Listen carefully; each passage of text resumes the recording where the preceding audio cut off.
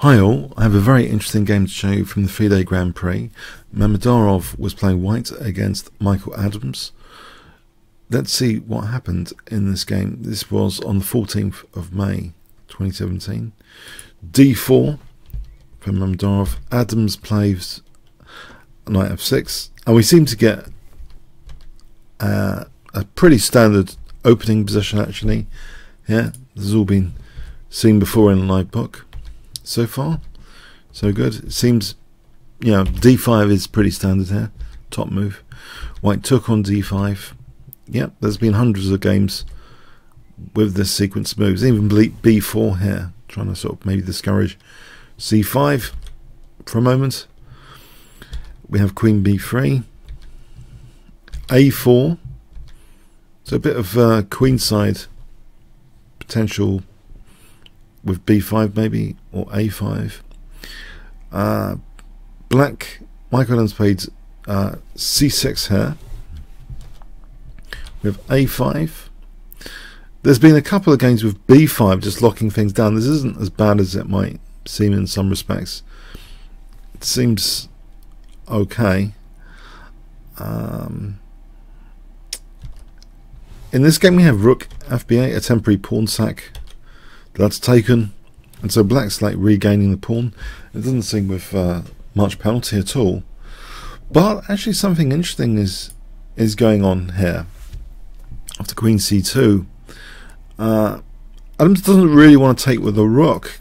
I think because of the tempo gain potential. Let's have a quick rook. Let's have a quick look.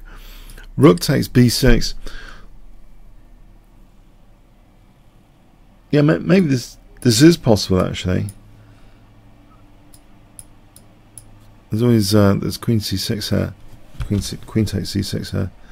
White's slightly better, but we have knight takes, and you'll notice that that knight was protecting that knight, and that knight's trying to defend h7 here. And with e4 now, there's an immediate threat of e5, so things have really livened up.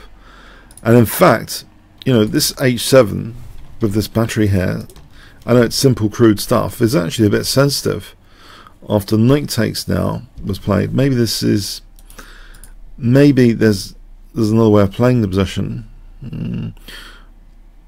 But let's see, knight takes.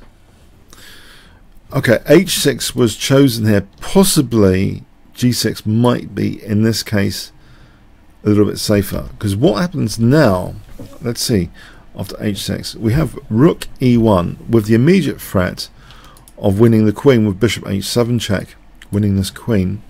Queen moves out of the way, but goes here. Perhaps better is queen f8, because here, can you see what Mamedyarov played in this position? It's actually a really strong move. If I give you 5 seconds,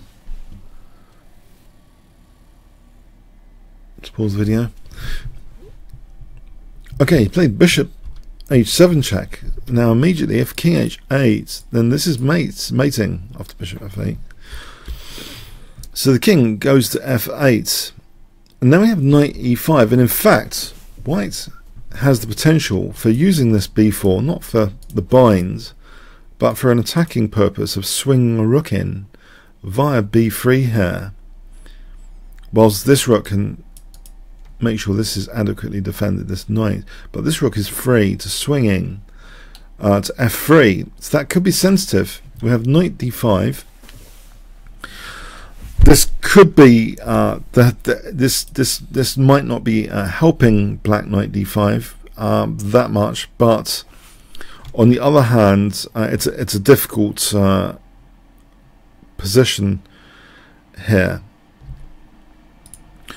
Now things get really interesting. Can you see what white plays here? If I give you 5 seconds to pause the video.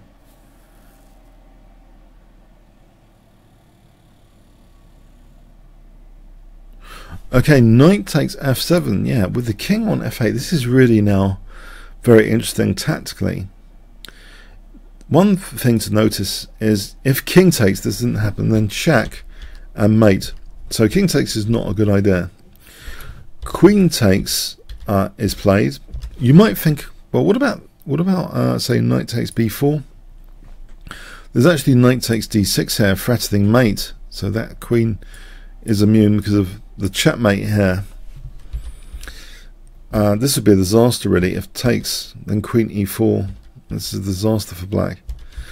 So basically that's taken off. Sorry, after knight takes f7, queen takes f7 is played. We have bishop g6. So if the queen moves, we have that rook e8 checkmate. So black seems to be losing. Well, the light squares control is very sensitive. So is he losing the queen?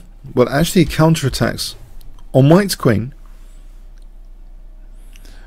Now Mamedyarov keeps the queens on. Actually, he doesn't play queen takes f5. He plays bishop takes f5. So there's a threat here of bishop e4, getting out of the way for the queen to go into h7. We have knight takes b4, queen e4, and still this idea of bishop e6 and queen h7 is certainly on the cards here. And even with rook e8, bishop e6 is possible still because it's reinforced. So we actually have this mechanism now. Knight d5, bishop e6, so the queen can go into h7. The light squares are pretty sensitive here for black. With the king on f8, this is very dangerous. This rook, by the way, yeah, has been hanging since knight d5 a little bit. So that's actually handled with just rook takes now.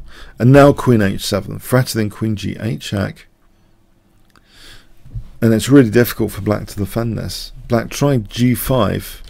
If, for example, bishop b4, bishop a3 is really strong here. For example, takes,